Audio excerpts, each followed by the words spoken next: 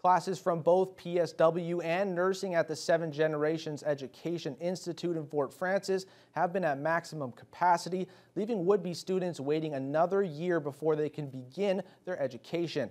However, help is on the way following an announcement of $13 million by the province this past week. Adam Riley has the details.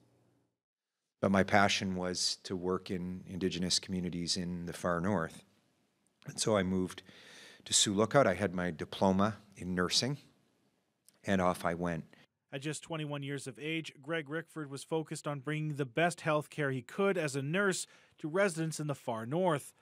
Flash forward to today, Rickford is doing the same thing now in his capacity as the MPP for Kenora-Rainy River and as Ontario's Minister of Indigenous Affairs, specifically through Indigenous-led education, which is why on Wednesday he announced $12.9 million in funding, which will go towards expanding the Seven Generations Education Institute's capacity to teach in the fields of nursing and personal support work, with $2 million dedicated to this year and growing to over $5 million by year 3. CEO Brent Toucanay says this money could lead to hundreds of new graduates entering the field. We have 3 campuses to look out, Fort Frances and Kenora, and there will be 12 at each of those programs, so another 36 total each year in say nursing and then PSW as well. So, you know, we're looking at a significant number of people, you know, hopefully if everybody is successful in the programming. Toucanay adds this funding will also remove a massive barrier for students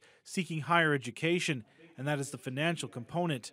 Rickford says one of the benefits of having Seven Generations and other Indigenous education institutes involved in this training surge is the language component, something he had to learn while performing his duties as a nurse. The ability to have Indigenous and non-Indigenous students trained at least in the basics, and some of them as their first language, will only enhance the quality of the health care that Indigenous people receive here. As the funding is not dedicated to physical expansion of the classrooms themselves, Seven Generations will be increasing the number of available classes and hiring the appropriate staff.